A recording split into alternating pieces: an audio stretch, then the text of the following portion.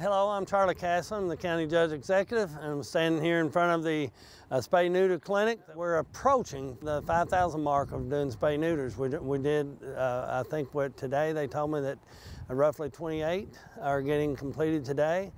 And we are pleased to have Dr. Julie Gray here on our staff to take charge of this part of our animal control and our animal care. And we encourage everyone to have their pets spayed and neutered. Over the lifetime of a pet, if you don't have it spayed and neutered, you can easily have 60 to 70 offspring.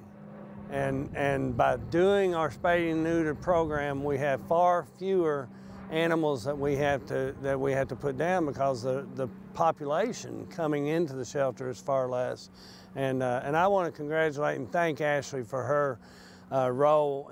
Since she's been with us, our euthanization rate has plummeted, and she has done a remarkable job at getting people to adopt and foster animals so they can find a safe and loving home.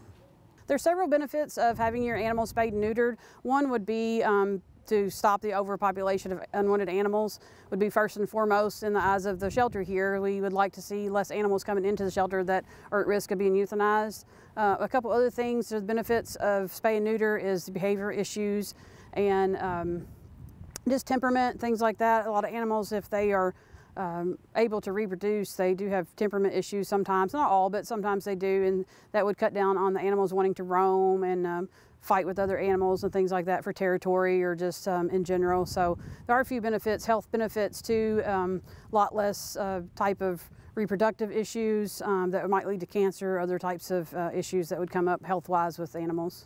Here at the animal shelter, we have a low-cost spay neuter clinic. We are servicing nonprofits and other shelters and rescues only. If you are interested in getting an animal fix, you do have to contact Spay-A-Stray.